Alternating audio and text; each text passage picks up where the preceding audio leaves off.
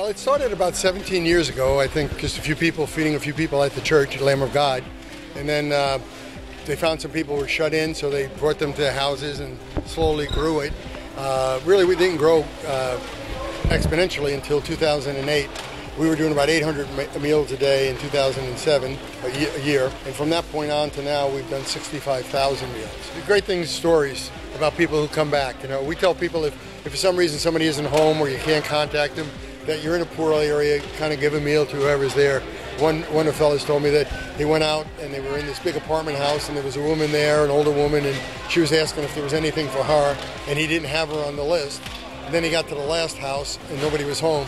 And he says, I know where I'm going back with this meal. And he brought it back to the woman, and when she saw him, she got so excited he had goosebumps. We got people who've come back 10 years in a row.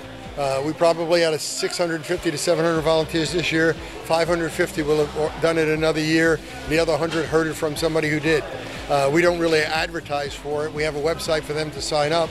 And people, I've gotten, because we cut back a little bit this year, had people sending me emails saying, we've done it 7 years in a row, we got shut out, and we'd say, come on down, we'll find something for you to do. And we're supported by the Shadowwood Foundation, who gives us a $10,000 grant, and the Bob and Dolores Hope Foundation, that also gives us a grant. So the financing we kind of do. The actual planning, detailed planning, we start in early October, and we start signing people up at the end of October, close down the sign up about the second week in November, and then we start doing the meal planning from there.